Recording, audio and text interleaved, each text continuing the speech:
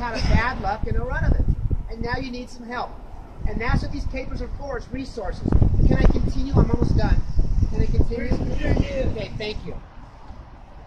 By implementing a model known as Housing First, Utah has reduced that number from nearly 2,000 people in 2005 to fewer than 200. From 2,000 to 200. Yeah, say a big wow. Wow. And so here's what a quote is from a lady. I'm going to lay in the bathtub for a week. Kim Evans is one of those few who remain chronically homeless in his life. Oh, it's a guy. And his life is about to change. Right now, he lives outside Salt Lake City in the woods next to a highway. Amanda Lee and Sonia, outreach workers from Nonprofit Volunteer America, visit them at his encampment. The city's homeless living encampments like this one in South Salt Lake. And Case has cleared out a lot of trees. He says he likes to think of his own place as his own park. He's 54 years old, my age, but looks a lot older. He has a tent with a fence around it made of wood, piles of tarp, and grocery carts full of stuff he collects. He wears a good new winter coat, which is donated. He says he's been living outside for 5 years. Too long, says Amanda Lee, one of the outreach workers. Evans agrees. He has a bad back, and he has struggled with drugs and alcohol.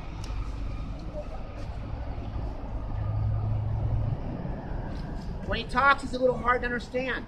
He said he's had a stroke and is missing some teeth. Okay, do you know guys like that? They're out there in the cold. Yeah, they got a bad back. They're missing teeth.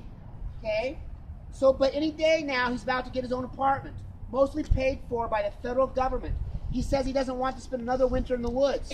Now that the trees are thinner, it's even colder. Evans says, "I'm going to lay in the bathtub for about a week." Can you imagine that? You have been warm for a long time, and now you're going to lay in the bathtub, right, Aaron? Because it's too damn cold out here. It's too darn cold out here. Volunteers of American Outreach employed posts for a portrait near a homeless encampment.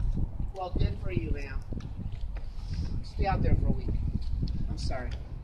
Under a previous anti-homeless model, Kim Evans would have had to prove he was sober and drug-free before he get housed and take that warm bath. Ain't that the case? You have to prove you're this, this, and this, and this before you get this. Well, Utah is saying let's not do that. Because Utah is saying that's a lot of heels to go up for somebody who's already down on their luck. Yeah, you gotta have stability before you can actually create stability. And that's what Utah's saying. What's your name, sir? What's your name? I'm Thin Bear. I live out of a motorhome, and I commute trying to help people. Tell me more. Can you still find somebody that isn't so far off that they're trying to screw me over? And I try to help them out. Find a way to get them to places, and I'm commuting to Portland. Well, I have to do it tonight. Wow. To help, and she managed to get into another place, and I managed to get her there. Wow. But I live in, let's say, recon out of a motorhome, and I am on post-prison, so I am nearly halfway on the lam because I cannot find an address to park my RV because bureaucracy and all the stuff that hold this stuff has become alive because of it. I agree. And now, all I want to do is find stability and be able to help people. Give this guy a round of applause, man. This guy needs some love and support right now. Okay?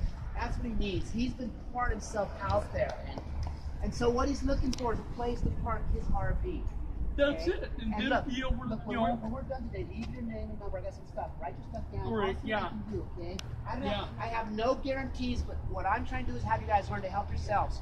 And if we spread the word out to people, somebody's going to have a driveway you can put your place in for a couple of years. Yeah. You can have lower stress.